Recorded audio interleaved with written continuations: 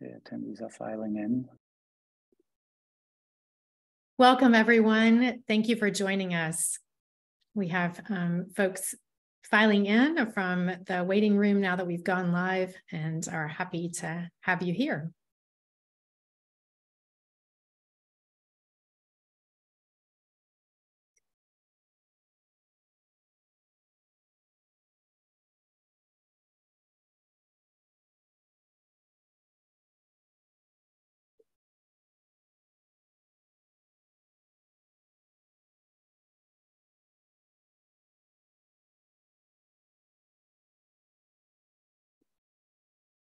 Welcome. We'll get started. We hope in just a couple of minutes. We're going to let folks come in, and wanted to, those of you who are already logging in, let you check your sound and get situated. Thank you for being here this evening.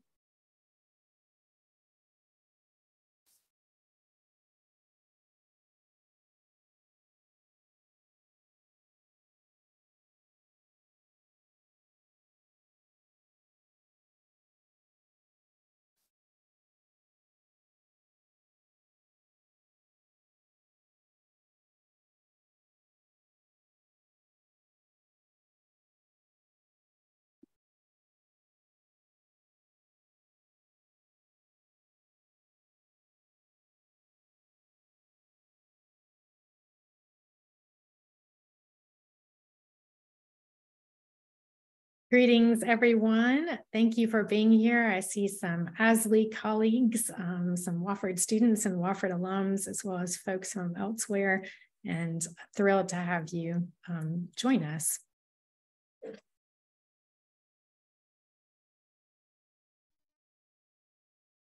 Thank you all for being here. We're going to get started in just a couple of minutes. Dr. Ybarra is rejoining after having some weather interruptions in Texas.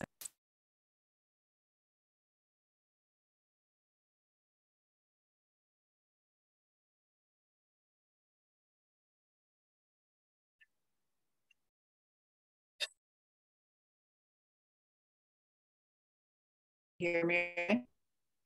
Can hear you. It's a little choppy. Glad you were able to make it back on.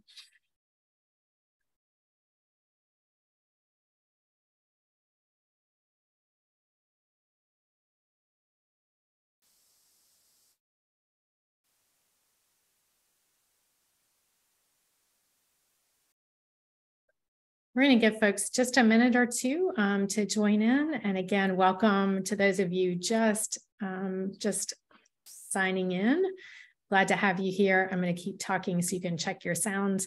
And we're going to hope that Priscilla Ybarra is able to connect with a good connection soon.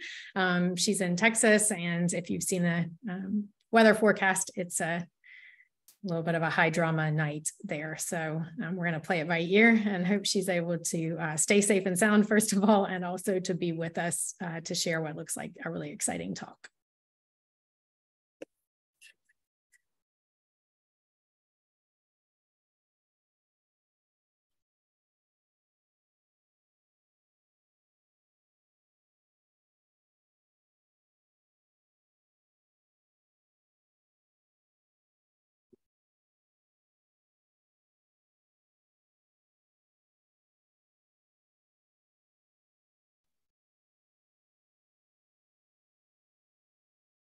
Thank you all for your patience, and I'm going to see if Dr. Priscilla Ybarra can hear us and is able to connect, and if so, we'll get started in just a second. I'm here. Can you see me, hear me? I can see and hear you. Thank you. Do you feel like it's a go? Right. Are you safe and secure? I'm safe. I'm not sure how stable the internet is. Okay, we will play it right here. Thank you so much, and it's a relief to see you back after the momentary flicker there, and we'll hope it stays momentary. It's my pleasure to welcome everyone. We are recording so that you can have access to the live transcript for closed captioning. You can find that option on the control bar that usually appears at the bottom of your Zoom screen if you're on a device, computer, or tablet. We are so thrilled to welcome you to this talk in the series of Engaged Scholarship for the 21st Century, hosted by Wofford College. I'm Laura Barbas-Roden, many of you know me, Professor of Modern Languages, Literatures, and Cultures. And for those of you joining a Wofford event for the first time, an extra hearty welcome.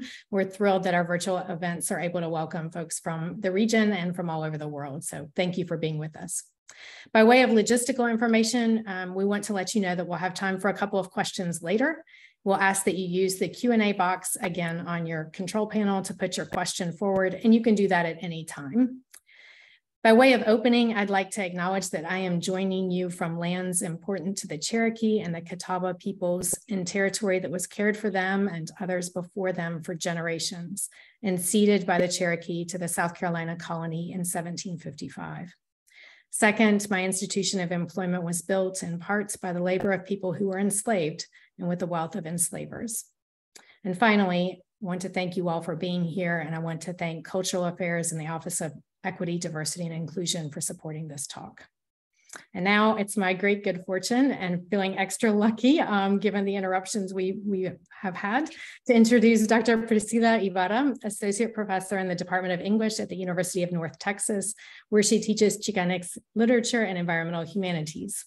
Her book, Writing the Good Life, Mexican-American Literature and the Environment, published by University of Arizona Press in 2016, was chosen for the 2017 Thomas J. Lyon Award in Western American Literary and Cultural Studies. Ybarra is also co-editor of Latinx and Environmentalism's Place, Justice, and the Decolonial, published by Temple University Press, a collection of innovative, really wonderful scholarly essays and groundbreaking interviews with writers. She co-edited that book with Sarah D. Wald, David Vasquez, and Sarah Chiquette Ray, and it was awarded the 2022 MLA Prize for an Edited Collection. Her current book project concerns her search for an eco-genealogy as a Chicana. She is active in numerous projects in the public humanities, and perhaps of special interest to our gathering tonight is her annotated list of recommended books by Mexican-American writers on environmental issues, which appears in the Orion blog. Without further ado, I'll turn things over to Dr. Ybarra, and I'm just really thrilled that you all have a chance to hear from her tonight. Thank you. Thank you so much, Laura. It's really a great pleasure to join you here. And I'd like to thank Laura and Wofford College for the invitation to share my work with your community, and to everyone, behind the scenes that to make this event possible. I know it takes a lot of collaboration. It's like this happen at any university. So thank you very much. I'm speaking to you from the North Texas region where I live and where I'm from. And these are the lands of the Wichita and Caddo affiliated tribes. And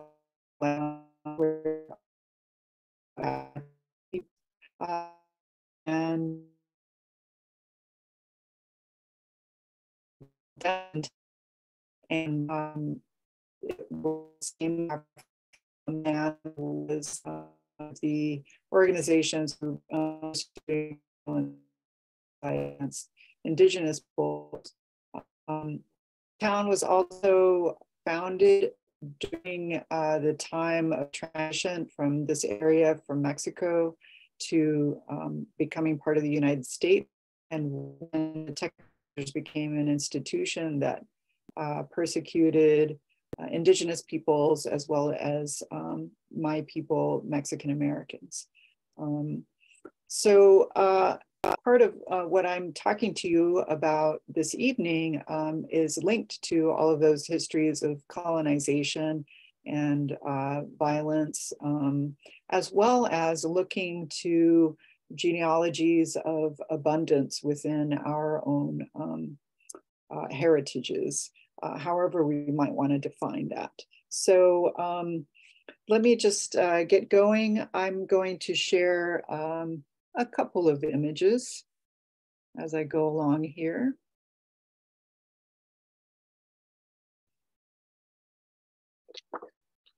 Okay, so I'm here to share with you a bit of my journey searching for my environmental foremothers. Overall, I'm calling this project a Chicana eco-genealogy. And I'm writing toward an eco-genealogy to document the ecological contributions that Mexican American women specifically have been making for at least 150 years. This goes beyond the literary historical documentation to which I have already been contributing. And I want to explain how 3 frameworks guide this work: genealogy, place, and women. I look to genealogy specifically because so much of what I feel like I have done as a scholar and a teacher is to fill in the violent erasure of Mexican American and Chicanx presence over the years. I've gone through the process of filling these gaps for myself as a student, learning history, literature, and arts. I never got the opportunity to explore until I went to graduate school. And then I now turn around and help my students to fill these gaps too. We're learning our past and the who and the where to which we are related. Thus, I'm drawn to the language of genealogy for its warmth of kinship relations, be that blood relatives or chosen families. The language of genealogy also allows space for the tracing of origins in relation to places as well as movements and migrations. Genealogy the fur of trees, limbs, and branches. And I want to plant a tree of Chicana eco-genealogy, and I want to find the stem where my leaf sprouts. I'm also building this project from a very specific sense of place. I'm inspired by the way that Laurette Savoy discusses the way that our lives take place in her 2015 book, Trace, Memory, History, Race, and the American Landscape. Quote, "Our lives take place in movements large and small, of the Anishinaabe becoming a people indigenous to the particularities of the Great Lakes region, woodlands, and lakes, of newcomers searching for minerals, the sifting of shoreline stones with each wave swash, of choices and practices aimed at possessing and controlling both territory and ideas of it." Savoy's sense of place is active, taking place, and the human acts alongside the more than human movements, large and small, sifting shoreline stones. Humans and water alike inhabit and shape the shorelines, but not with the same force or sense of reciprocity. And too often we see it is the human that fails to uphold an ethical practice of reciprocity. But it is not just the human in general, but the human caught up in systems that rationalize exploitation, colonization, capitalism, patriarchy, racism.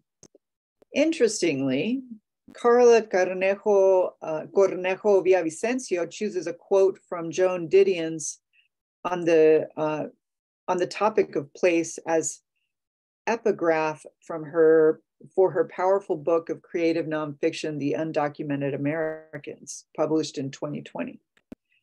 Cornejo Villavicencio quotes Didion from the White Album, quote, "A place belongs forever to whoever claims it hardest, remembers it most obsessively, wrenches it from itself, shapes it, renders it, loves it so radically that he remakes it in his own image," end quote. Cornejo Villavicencio proceeds to show how undocumented people in the United States build lives of fierce beauty and belonging, no matter what the law says. This sense of place, too, is active, in process, ongoing. One cannot build a genealogy without attention to origins and movements. And it is with Savoy's sense of taking place that I build this genealogy.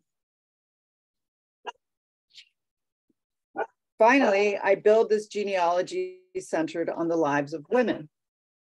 My journey to encounter the more than human world in Mexican American imaginaries has always been guided by Chicana feminists. And I choose it on legacy that legacy by building a genealogy with women at its core. As I expand this work, I will also be writing about my mother, without whom I would not have originally cultivated my sense of wonder and reverence for this land. So for the next portion of this talk, I'm going to give you just a brief overview of two of the women that I'm talking about. And then for the kind of second half of the talk, I'm going to share with you just some of my own personal writing. And just to let you know, I'm not sure if Laura mentioned this, but there's a big storm. There's a big storm passing through. So you might have heard my dog barking at the sirens and the lightning going off. So I'm hoping that our connection remains secured here. So let me transition to these two women. Today I bring together work by a poet alongside the writings of a botanist, two women born 150 years ago in the 1870s. One lived in the second half of the 20th century, and the other only into the early part of the 20th century. Both women made enormous contributions, especially given the limits that patriarchy and racial discrimination placed on Mexican women at that time.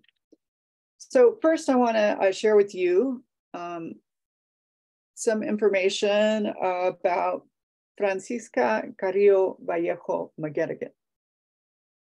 I'm going to be speaking specifically about poems from her collection, Along the Highway of the King, was published in 1943 by Oakland's Howell North Press.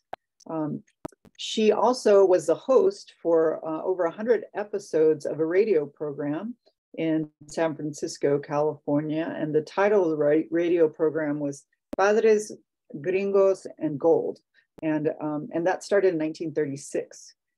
She was the granddaughter of Mariano Vallejo, and for those of you familiar with Maria Amparo Ruiz de Burton's novel, The Squatter and the Dawn, her grandfather was the model for the character of Don Mariano Alamar in that novel. And he was a very important figure in the development of the history of California, of Mexican-American California. And in other work, I write about Mariano Vallejo's role in establishing the commercial wine industry in California. He was the first person to grow wine grapes for commercial production of wine, but he's not credited as being the father of California winemaking. That title often goes to a Hungarian immigrant by the name of Augustin Haraszti, who learned winemaking from Mariano Vallejo. So a very storied family in California, a very interesting history that they have in California. And, you know, I part of bringing Vallejo Maguergan into this project is having a chance to reflect on what it might have been like if I had known about Mariano Vallejo, if I had known about Francisca Vallejo Maguergan when I was first developing my identity as a Chicana who cared about the more than human world when I was an undergraduate student. So that's part of the writing that's also braided into this eco-genealogy narrative. But I just want to give you a taste of some of Francisca's poetry.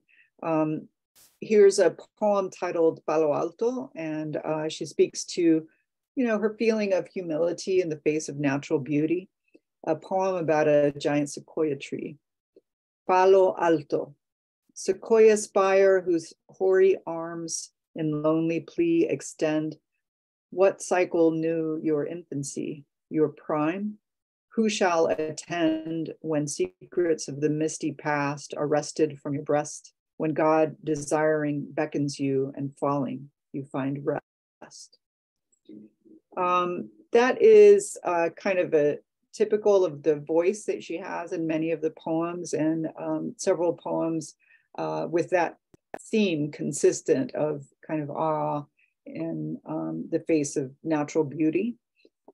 But she also has this other poem that's in a kind of different voice, that in which she notes the rush of capitalism and consumerism, of the rush of the city. And this poem is titled "The City," and a few sample lines: "Clang, clang, rush, rush.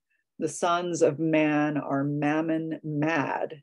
Poor plodding slaves who toil and sweat for glittering gold and so forget the brightness of the sun." And then another line further down where she echoes that, "Clang, clang, hush, hush. The toilers sleep, but while they rest, the chimneys belch, the forges blaze, and turn the nights to molten days that fade before the dawn." And then finally, I want to share with you a poem about Yosemite.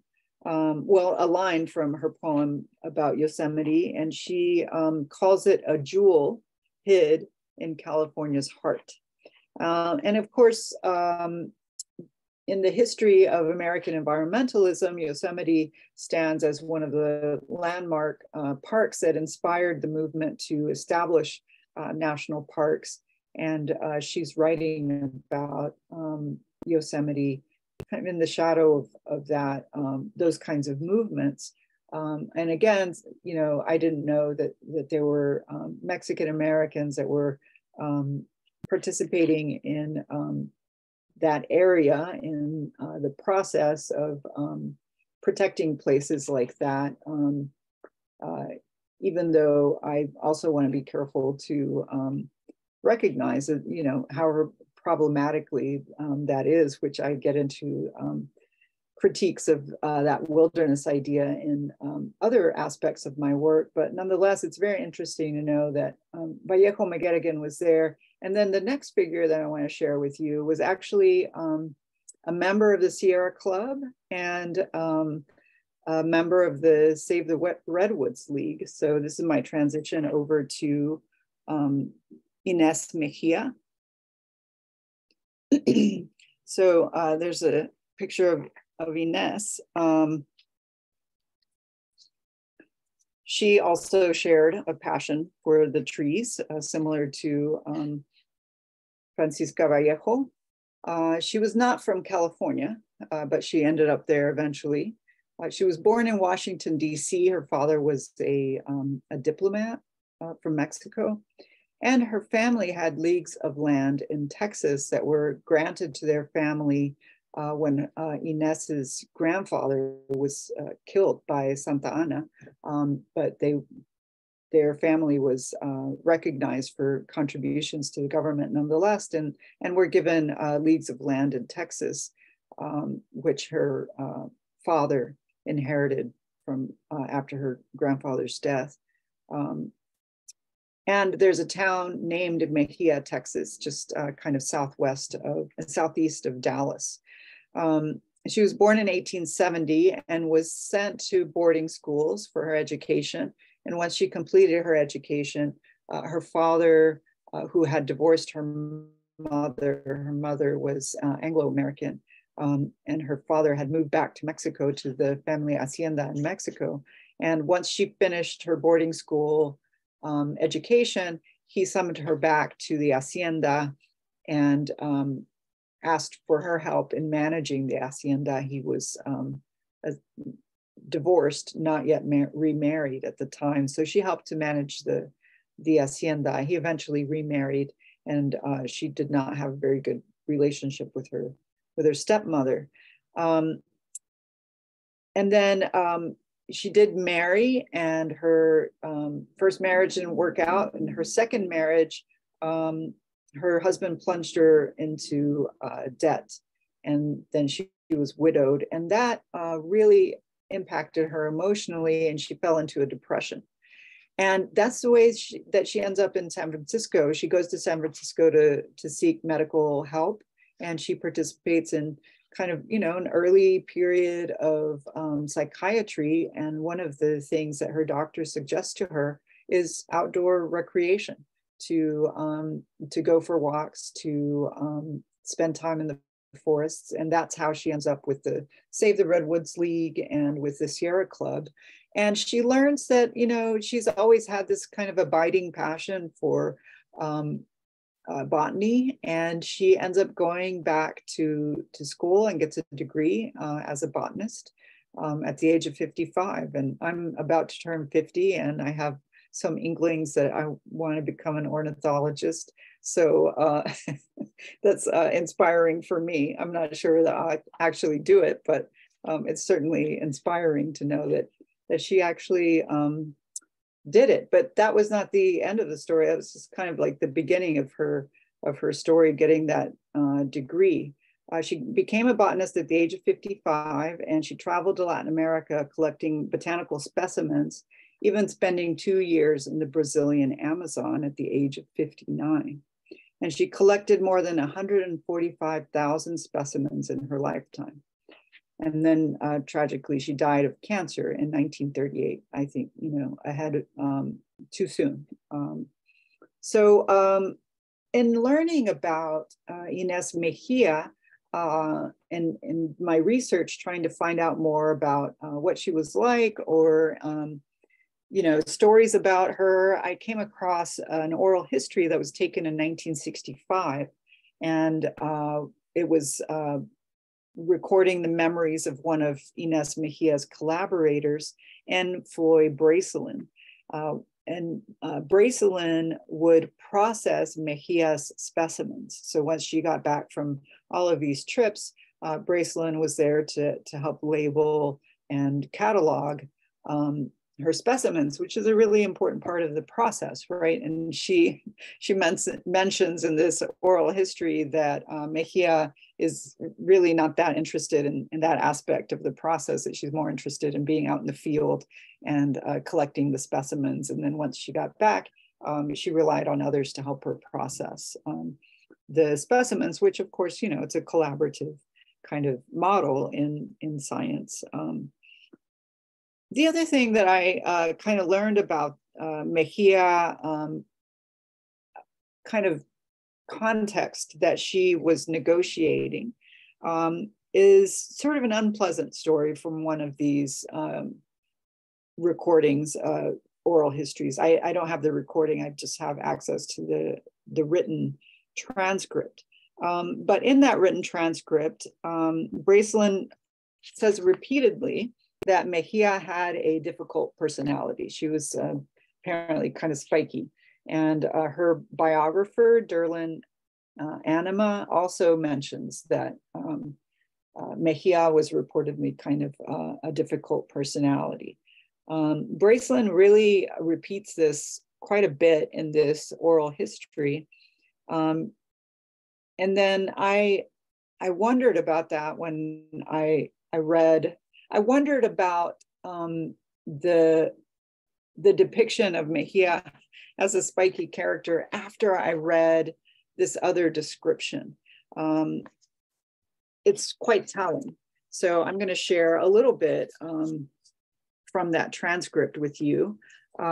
Basically, the interviewer is asking questions about Inés Mejía, and Bracelin is saying that Mejía would collect some kind of strange souvenirs, things that she labeled silly things. Silly things appealed to her taste. And in order to explain what she meant by silly things and why they would appeal to Mejía, she says, yes, they would. After all, she was a peon. Mrs. Mejía really was a peon. And then she goes into this description of an unpleasant episode in which a colleague was teasing Inés Mejía, and Mejía happened to have a knife on her, and they were sitting outside on the Berkeley campus having a picnic. And apparently Mejía had a knife on her, and she pulled it out and teasingly poked the young woman in the leg who had been teasing her, and apparently drew blood. And Bracelin says, well, the interviewer says, but she didn't really mean to puncture her, probably. And then Bracelin says, you see, that was the Mexican in her. At times she'd be violent, maybe for a few seconds, and that was the background in her. So, you know, that makes me kind of wonder about these descriptions of Mejia as a difficult character or a spiky character, which, you know, I recognize is within the realm of possibility, and we all have our moments of impatience. But there's lenses of interpretation that I'm just not quite sure how to navigate that at this point in my research. But I thought I would share with you that moment from that oral history, just to give you a sense of the world that these women were navigating at the time that they were doing this work. You know, Vallejo with her radio program and writing and publishing her poetry, and Mejia getting her degree in botany and collaborating with other scientists. I get the sense that she was navigating a pretty prejudicial, discriminatory context. So this is where I'll pick up my text again. This gives us some idea of the context these two women encountered in the late 19th and early 20th centuries. Both these women were negotiating their sense of self through the position of what Jose Aranda calls, quote, settler hybrids, end quote, in his book, The Places of Modernity in Early Mexican-American Literature, 1848 to 1948. That was just published in 2022. Families like the Vallejos and Mejias processed identity in relation to twice colonized places. That's a quote. Aranda astutely observes that the settler identities of these families, quote, did not simply disappear, end quote, with the coming of a new US racial order, but that their former, quote, former identities, because of their connection to settler power, would come to shadow this community's uneven accommodation and resistance to coloniality, especially with regard to settler land claims, end quote. This all amounts to the, quote, settler hybrid identities, end quote, having a, quote, contradictory relation to place, end quote. And for this reason, an extended exploration of Mexican-American relation to place and places must continue. And in at least a minimal regard, relation to place entails practices of and for the land, knowledge and practices that extend a culture that can continue to inhabit a given place over time.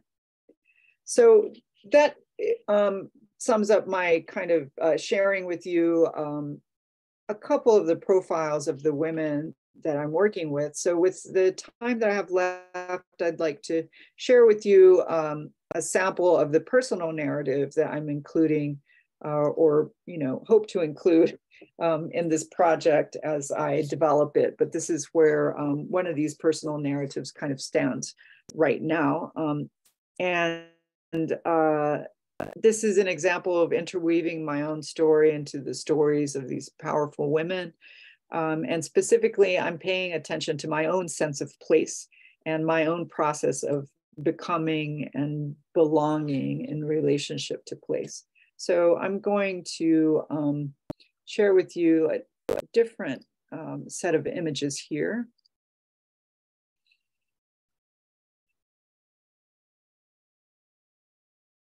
Okay. I am a queer Chicana US-based academic with the rare privilege of spending most of my life in one place. I live on the unceded lands of the Wichita and Caddo affiliated tribes in an area known for now as North Texas. I observe vibrant spring and fall migrations of birds and butterflies. I watch the post oaks go through their cycles of bright to deep green foliage, brown and then bare limbs. I float my kayak on the various tributaries to the Trinity River. I watch cactus fruit ripen into delicious magenta, and I listen to the excited yips of coyotes at night. And I might add, I listen to dramatic thunderstorms as we speak. About 3 years ago, I started paying more attention to my backyard birds. They themselves insisted I take notice. I saw the owl on July 24th. I know because I took a photo of him, but I didn't bother to look up his name or other characteristics, song, habitat, frequency in my area. But that sighting tripped something in me. I started wondering about the other birds I regularly saw in my yard, and I learned their names. Carolina chickadee, tufted titmouse, in addition to the few I knew already from childhood: cardinal, mockingbird, blue jay, robin, vulture, crow. The owl, I learned, was a barred owl, a juvenile. You can tell by the fuzzy feathers. My knowledge started expanding. Who is that little brown bird with the longish curved beak and the loud twitter? Carolina wren. And hey, there's a woodpecker, except for wait, there's another one that looks completely different. Red-bellied woodpecker and downy woodpecker. So when a pair of black-throated green warblers, small olive yellow, black and white birds, with the male sporting deep black feathers on his throat, showed up in my backyard in the fall, I had a little more of a clue about how special that was. Their return the following spring thrilled me. I was hooked. By March 2020, I found solace from the pandemic quarantine isolation by posting almost daily photos of my backyard birds as the hashtag Chicana birder. I dedicate my writing and teaching to the documentation of the links between my Mexican-American culture, the land, and social justice. As such, one might think that my longevity of place would be reflected in my knowledge of its natural history, the local flora, fauna, and geology. But this awareness took hold only when I started bird watching. And even then, I did not identify myself as someone who had the capacity to become an actual birder or a natural historian. I simply found in birding a comfort, a way to escape the constantly ticking clock, the urgency of linear time.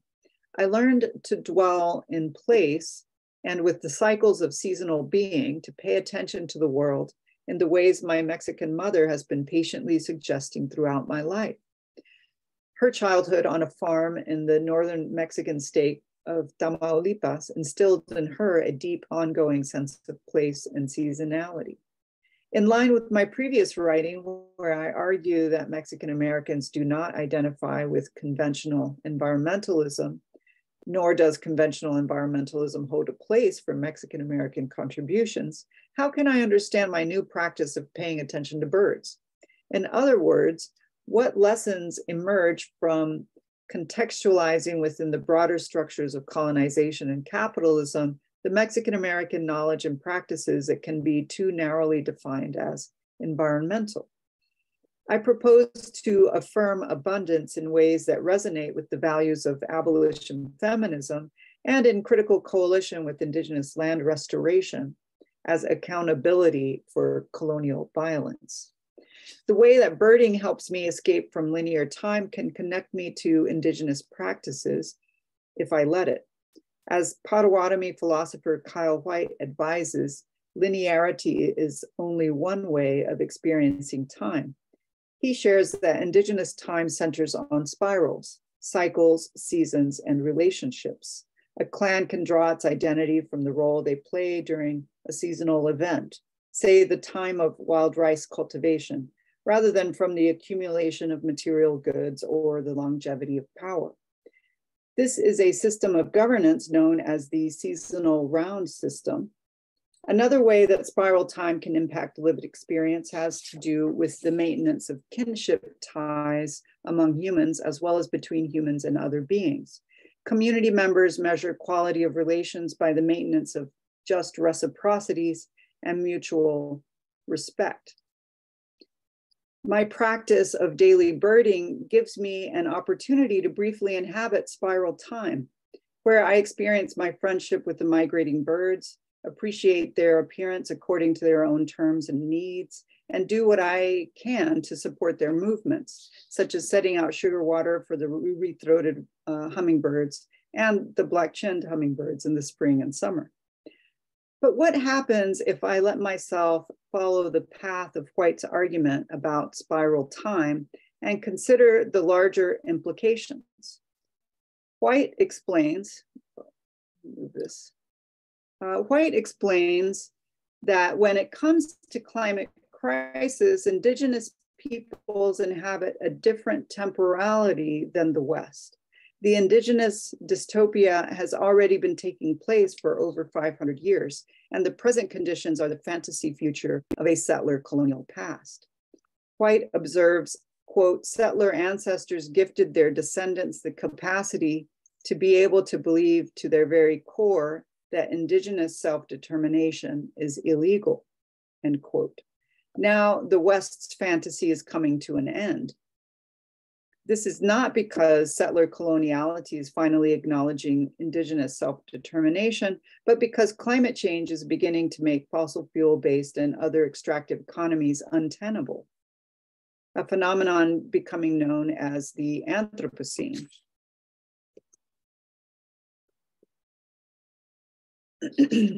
Oops.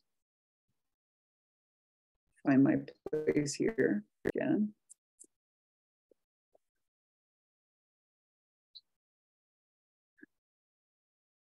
For colonized cultures, this crisis is nothing new. We have long suffered the consequences of the loss of our relations, human and beyond.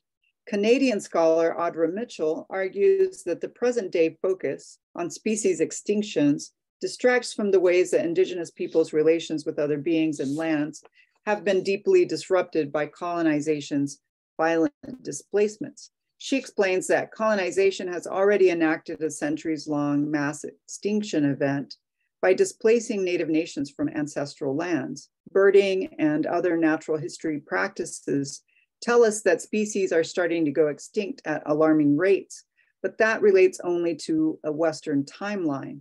The light of the relations that kept those species alive dimmed a long time ago. Comparing Western linear time versus indigenous spiral time cautions me that natural history tells a story too narrowly defined by the power dynamics of colonization and capitalism. I want to distance my observation of species, seasonal shifts, and local geology from a practice of science that accords to a Western imaginary and reinforces the same Enlightenment era logics behind colonization and capitalism.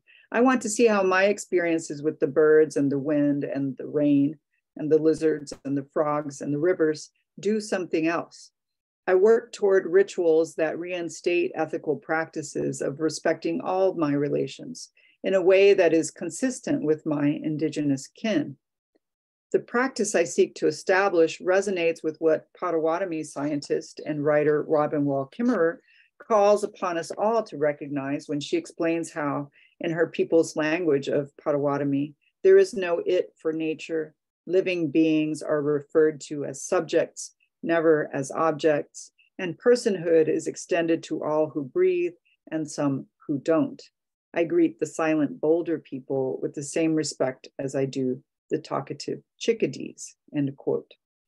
So what do we learn once we decide to turn toward the lessons that cultures who have defied colonization offer from inhabiting a changed world for over 500 years? Well, first, we have to take an honest look at the trauma bound up in that history. I think I've spoken to that some already this evening. And I'm trying to look to where I can maybe skip ahead a little bit to make sure that we have some time for Q&A.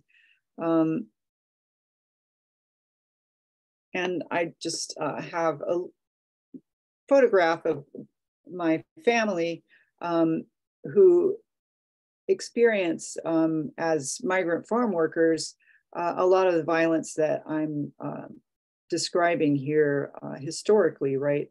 And this is,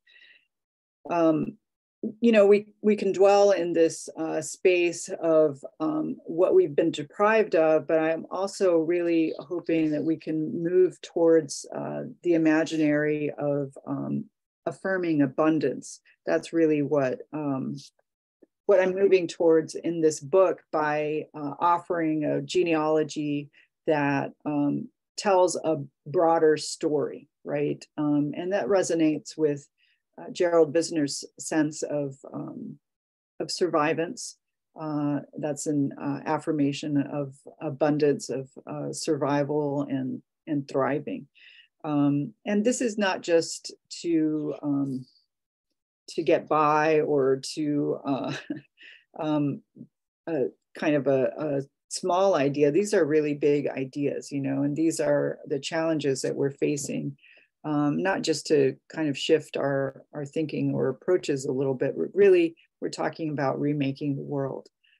So I think I want to stop there and open it up to conversation, questions, discussion, because I know we got started a little bit later, so I just want to be aware of the time. Thank you. And I'll stop my share. Yeah, thank you so much. I appreciate it. And I will ask the attendees, if you have any questions, feel free to put them in the chat, and we will make sure that we have a chance to ask those.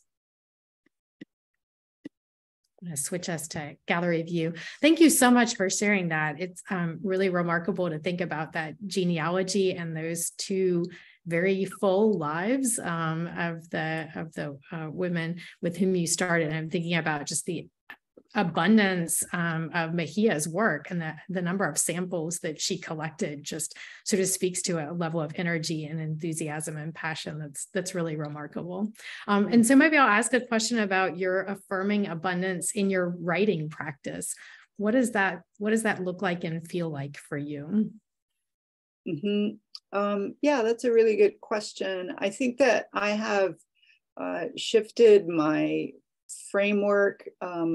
The first part of my career, I was really pitching things to a broader kind of audience, or maybe, you know, I was trying to speak to both my Mexican-American culture and family and kin, but also a broader kind of white environmentalist conversation. And I'm no longer trying to appeal to that broader audience, or maybe, you know, combat preconceived notions about what our culture has to offer. I'm just kind of, you know, letting that conversation go and really focusing on who we are and where we've been and what gaps we need to fill for ourselves, and speaking to one another. And if someone else wants to listen in on that conversation, that's great, you know.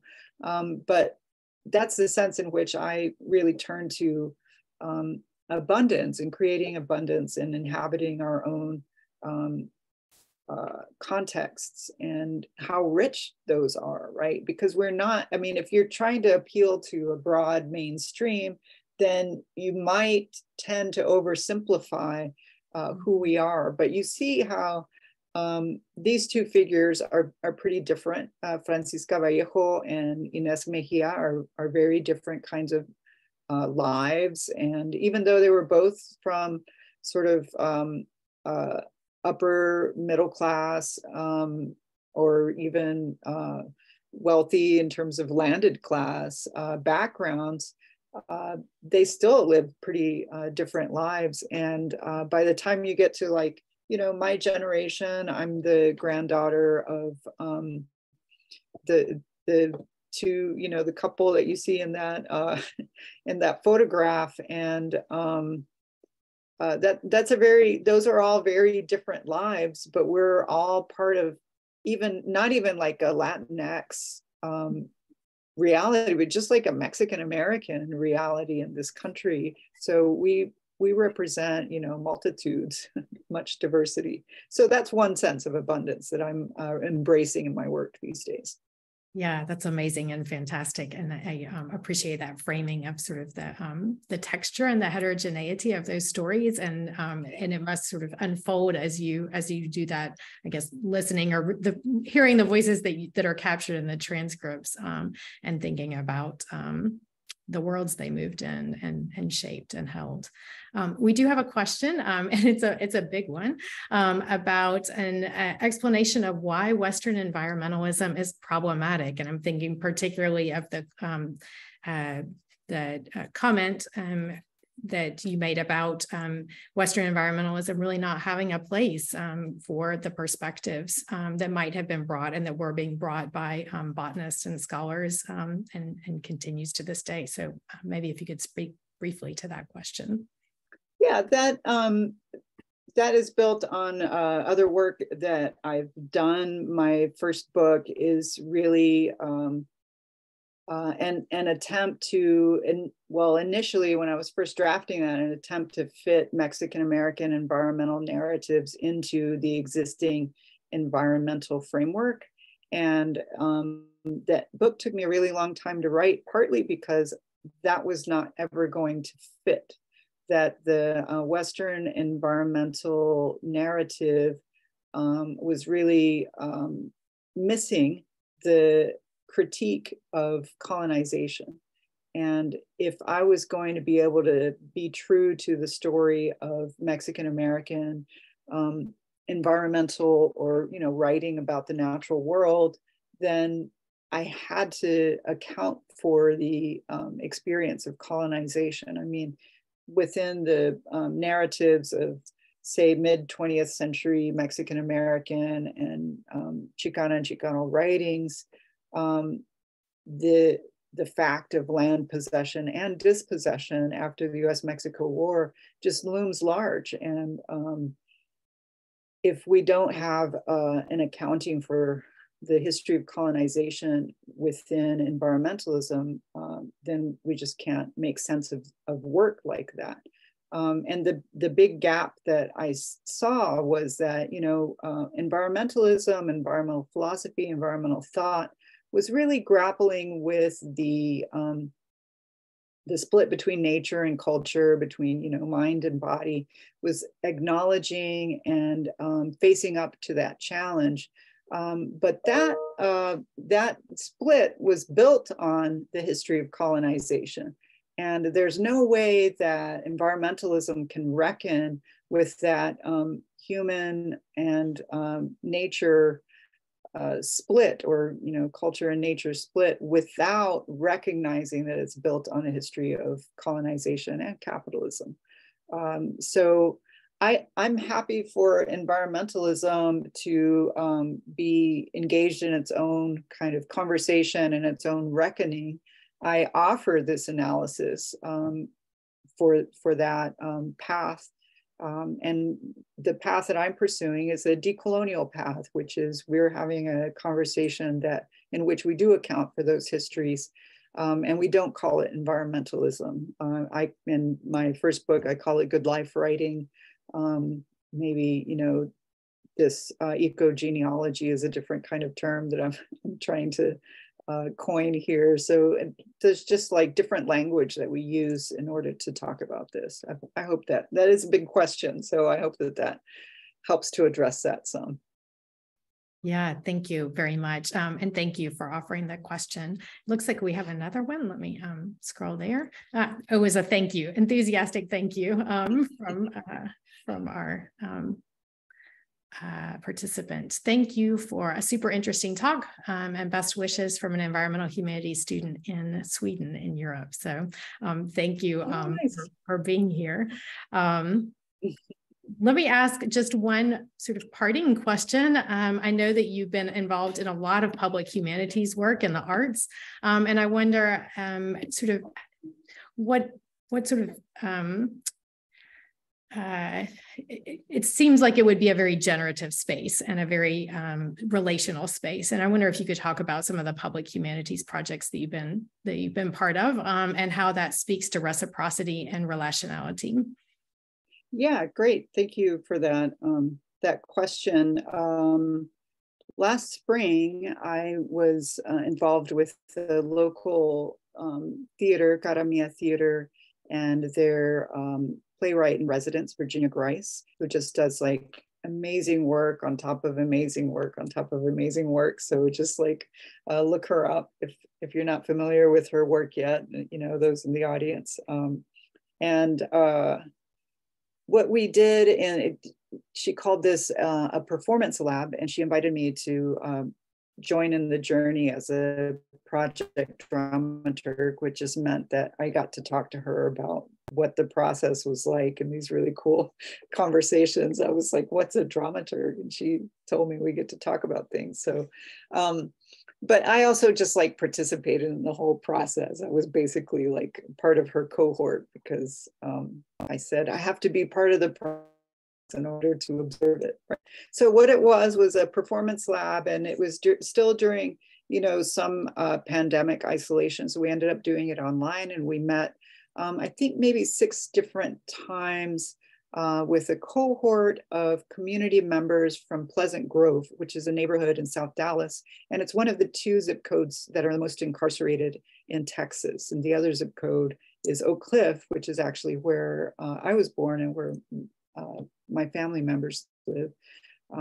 So that was kind of the premise of the project, is to gather people from this very highly policed area, and that's very much impacted by practices of incarceration in this country. And that was really it. You know, she invited artists to speak to the cohort, and our goal was to come up with some kind of a performance by the end of the process, which we did. And what we did is we took over an empty lot in Pleasant Grove for a day, and we installed what we called a freedom garden. And we had stations of different experiences. So you could have like do yoga in one place, and you could create a collage in another stop. And another stop was just like this really beautiful space that was created underneath the shade of a tree. And we had picnic tables that we put together that morning. And I designed a station that was, you know, surprise, surprise, meant to gather oral histories, because that's my obsession. So that was just really beautiful to get to sit and talk. It was a beautiful spring day. We invited Sharon Day from Minnesota, who is an Ojibwe leader and co-founder of the Indigenous Peoples Task Force in Minneapolis, and she also leads water walks, and she gave us the opening welcome for the Freedom Garden Day, and then we had a water ceremony at the Trinity River the next morning that she led. So it was just beautiful and one of the best experiences of my life. And we're hoping to reproduce that kind of methodology in other places in order to create community. And Vicki Grice's sense of art is really that everyone is an artist, that everyone, that considering yourself not an artist is a colonized mentality, that's one of the things that's kind of stolen from us through the process of colonization, is our sense of creativity. So the foundation of her art is to bring community together and to create art together. So I really admire that work, and I'm so pleased to experience just a small part of it. That's fantastic. Thank you so much for sharing that. It sounds like an amazing practice of liberation and also reclamation of space by being in that lot and co-creating for a day together in what sounds like a place of abundance that was made a place of abundance by that participation.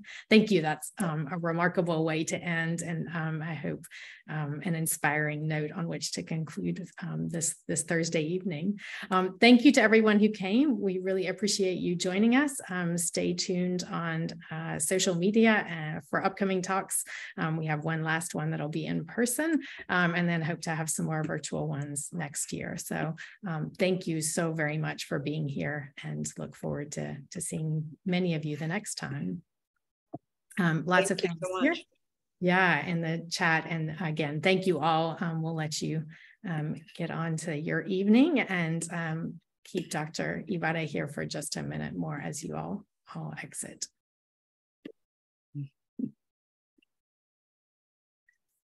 Thank you again for coming. I see folks who have who have joined us from the Carolinas and from way far beyond. So so delightful to have folks here.